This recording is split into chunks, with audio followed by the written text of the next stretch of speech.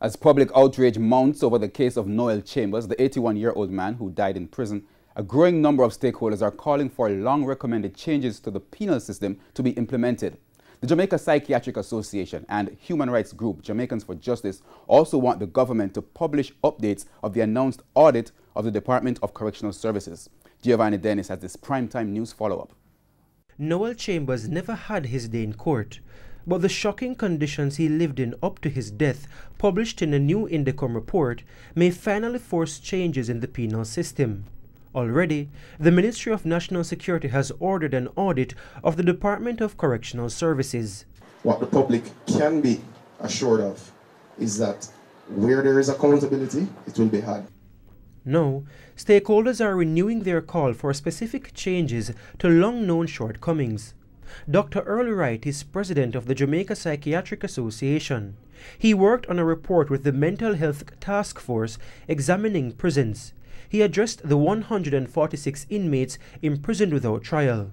Many of them haven't had a mental evaluation, so suffering from mental health problems and haven't had evaluations and continued treatment for a number of years.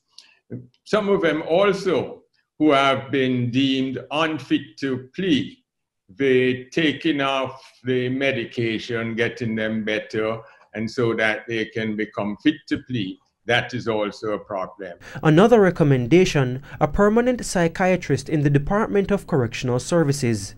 But that post has been there for over 20 years, as far as I know, and it hasn't been filled because the remuneration and the level of the post is inappropriate.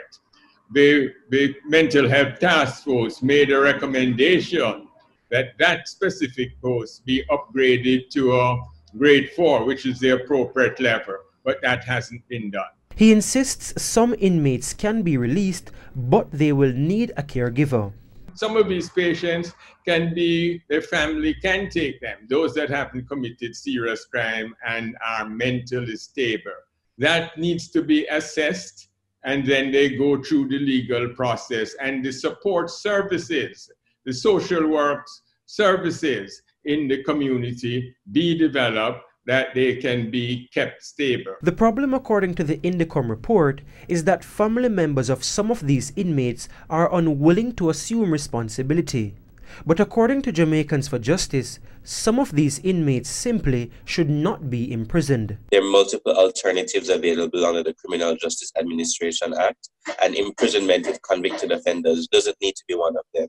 Moreover, prisons don't help rehabilitate those who are mentally ill, and we're already overcrowded and under-resourced. And if we do the diversion early, the diversion at the point of arrest, where the mental health team is involved, then many of these people will not end up in the correctional services, as happened many times. In 1975, a psychiatric forensic ward for mentally ill inmates was discontinued at the Bellevue Hospital, and the inmates moved to the Tower Street Adult Correctional Center.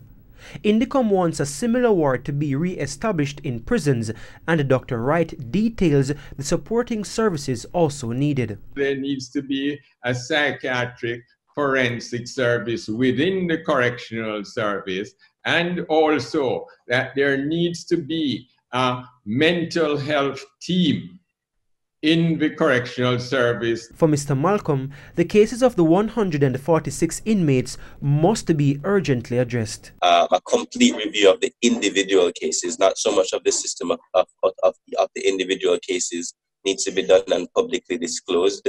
And there should be periodic updates from the government about the progress they have made in actioning, either progressing the cases or discontinuing them. Giovanni Dennis, TVJ News.